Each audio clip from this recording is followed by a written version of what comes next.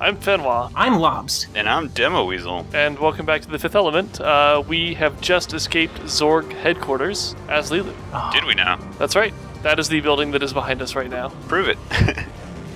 Look at this crazy future with this with the fashion of tomorrow. Also, it's still nighttime, as you can tell. What, really? So this is like what we were supposed to fill in the blanks with. Yes. Yeah. In all those dingy, foggy levels. Oh no! Well, Corbin already escaped, so we're just going to rendezvous with him and then... Get it? Perfect. Such is the end of Lilu. No, she's in the cab. It's cool. No, she fell. Oh, look! Now we're in the Star Wars, Yeah. right? Right. Ying. We're back at Star Wars. Back at Star Wars HQ. Oh, loafing again. I feel like the title screen keeps giving us the middle finger. Yeah. So this is another mission that we get to play through twice. Oh, hey, but that's excellent. that's to complete global goals. That's right.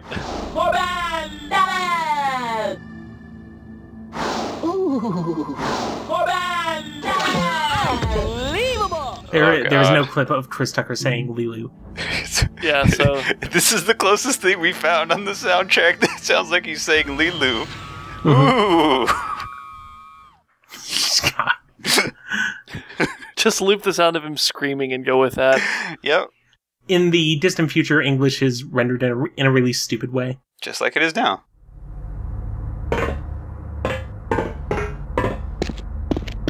So yeah, now we're at the depths of New York City. And you immediately get murdered, just like in New York City. Yeah. That's right. Perfect. Yeah, the start of this level is kind of bullshit. Yeah. Okay. Let's find out. Let's see how bullshit it is. I like that the levels started you like facing a dead end of a railing. Yeah.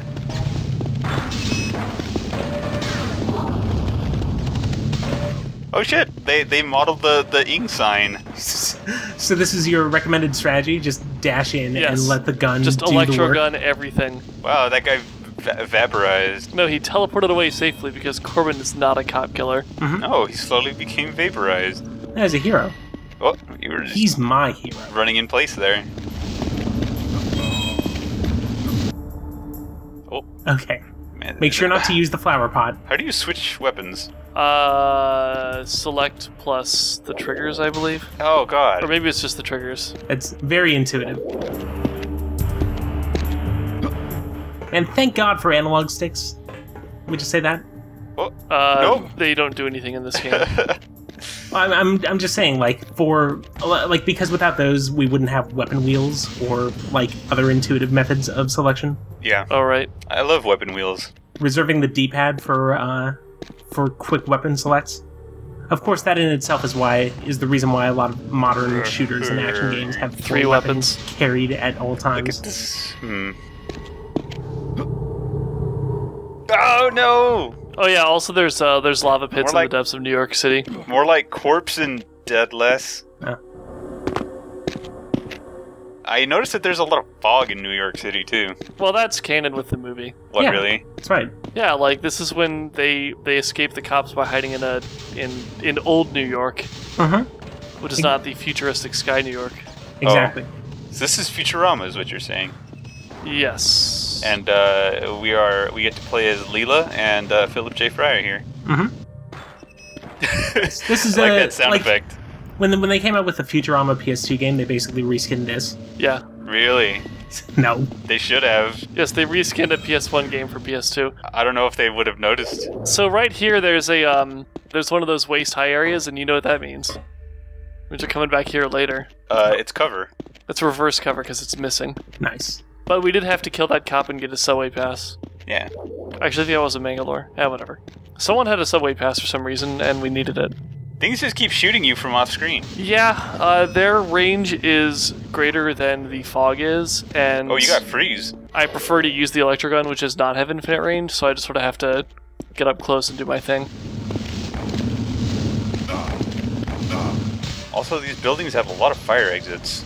Well, Subway, that's where I got my dinner from. they're inherently flammable. Look at There's manholes in old New York. That's right. Can you flip them over? No. Do you go to the sewers in this game?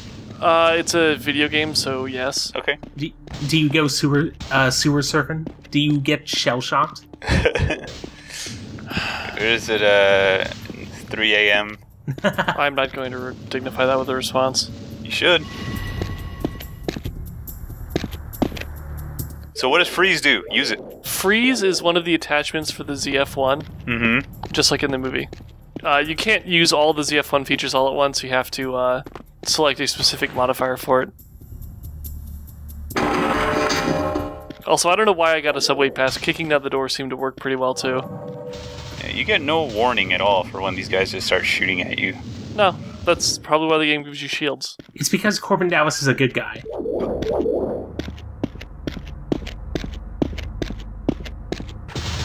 Look at that. Wow. It's like they're already waiting there for you.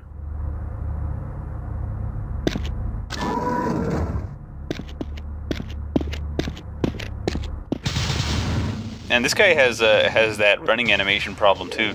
Oh, where his torso doesn't move? Yeah. Is there any place outside Flossed in Paradise in the movie where Zorg is like, oh, Corbin Dallas is doing something. Let me send my forces to stop him. I don't think Zorg is ever aware of Corbin Dallas in the entire movie. Yeah. Like, I remember... The only interaction those two characters have directly is that, like, Zorg fires Corbin from the cab company inadvertently because he fires 1 million people. Mm-hmm. So... Revenge! Yeah. But yeah, like, it's actually one of the nice things about the movie is that they never actually interact. Mm-hmm. It's very clever storytelling. They are never in the same scene together. Oh! That guy teleported to a wrong spot. Corbin Dallas is a spawn camper.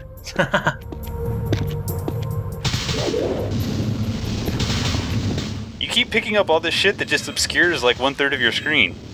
Most of it is ammo for either this gun or the ZF-1. You just, like, okay, you just get a missile. And there's a live missile just hanging out here Yeah. in this derelict subway station. I guess that's why this is old New York. Old New York was destroyed by...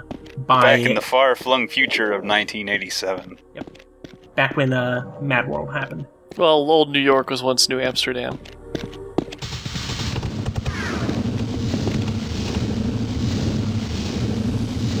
What are you shooting at? A guy. I'm not going to indulge your reference. Okay. Just so you know. Colored lighting again.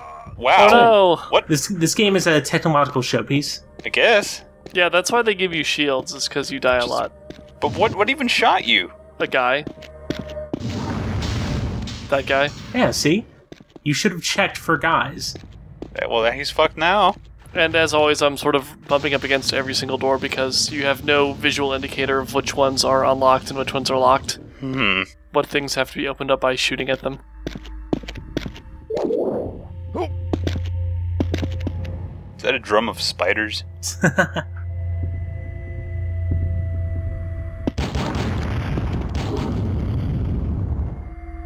Huh? There you go. Flower pot. Use it on the flame. I've picked up the element of fire.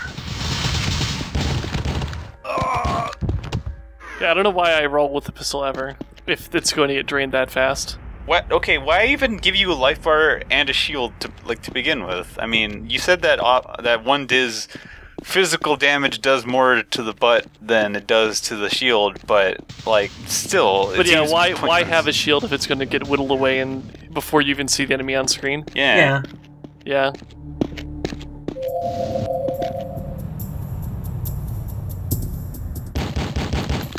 I don't have an answer for that, but I do agree with the sentiment. Maybe if the shield recharged, maybe if it was like Halo 1. I remember, like, No One Lives Forever had a pretty good mechanic relating to that. That health could not be recovered mid-mission. Because, like, that's just the way it is. And you can only armor yourself so much at any one time. So, usually you only had, like, one supply of body armor. Like a Kevlar vest or something like that.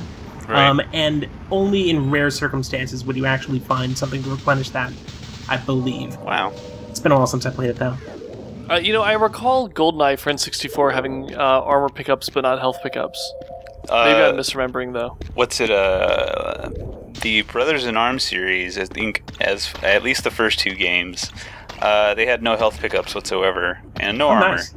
So you just... Also, I'm going to warn you, we spend the rest of this video in this area here. Are we in the sewers? Yeah, we're in the sewers, and I get pretty lost, so... It's the late 90s, and we're designing a 3D game. That means we have to have a sewer level. Hey, what about that game that was nothing but sewer levels, Forsaken? Forsaken. Yeah, Forsaken had some neat levels, though, in the sewers. But which one? Forsaken or Forsaken 64? Forsaken 64. And don't even get me started on Sewer Shark. Ugh. Yep, that game's all sewers too. Nothing You know what but else sewers. game What with the sewers? So this level right now, this is the epitome of the, like, go to point A, push the switch, run all the way across the hallway to point B, push the switch, run back to where point A was, go 5 feet further, push another switch. Yeah, that sounds like 90s shooter design. Yeah, we keep retreading the same hallways over and over again because every time we open up another door that lets us get a little bit further. Couple that with the fact that, like, on some doors you can unlock them from one side but not the other, so I'm opening up pathways to areas that I'd previously been able to get to, but I didn't realize that because they all look the same. And yeah, I'm pretty sure that the next 6 minutes is mostly backtracking. This game probably would have benefited from having a map. Yeah. It would have benefited from a lot of things, chiefly being a different game. This game would have benefited from being good. Yes. It would have benefited from having forethought put into its design, for instance, instead of just being something that, like, cobbled together within a The very... design document was just like a stick figure of Lilu in her, like, thermal bandages. Yep. That's all. Yes. It would have benefited from using the iconic hover taxi police chase sequence for more than an FMV level transition between two third-person action I'm going to stop you on that. Are you okay? Seeing that the way they handle this stuff, do you really want like a driving stage in this game? It would have been a nice change of pace. I think Frankie has a point, though. Would have been like the transition between levels in the first Legend of Spyro game. I would have said the Ratchet and Clank games. Well, I feel like my analogy is more inapt because that is also a bad game. Oh.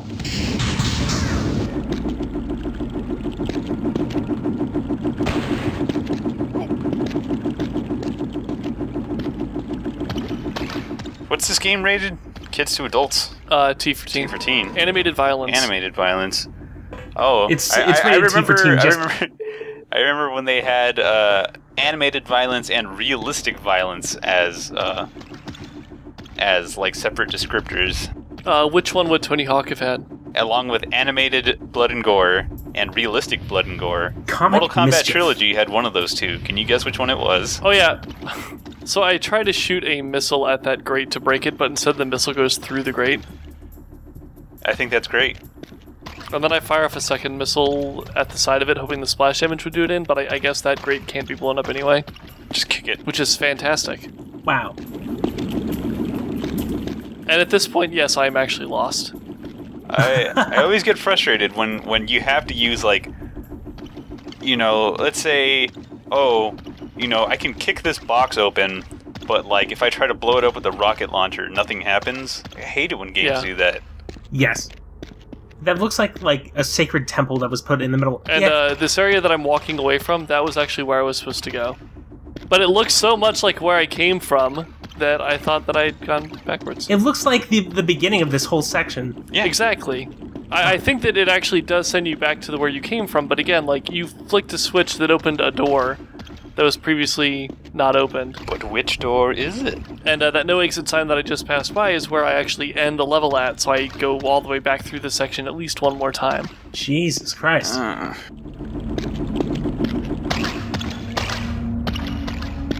So at this point, I'm actually doing that labyrinth, like, hug the left wall thing, hoping that eventually I'll reach a new area. Well, you're You're almost there. Yep. He's lost in the annals of the Fifth Element. He's lost in the annals of the Fifth And Element. again, I believe I've just walked away from where I'm supposed to go because it looks identical to where I came from. It's okay. Femlaw just wanted to play a game where he got to experience like being his #1 man crush, Bruce Willis. Hey. And he didn't even get that. Nope. Instead, we got a guy with an orange shirt. It's David Cage from Lucas Kane. Beyond Two Souls. Yes. There we go. Okay. Despite my best efforts, we have progressed through the level. But yeah, this looks like a forbidden temple that's just in the middle of New York for some reason. Like, why are there torches here that are lit? Because the corpses maintain it. And now we get all the way back there to kill that dude to get the elevator key that's going to open up the door all the way back where we just were before we came back here again. Mm-hmm. Game design. Maybe the Order of Valtiel has set up headquarters here.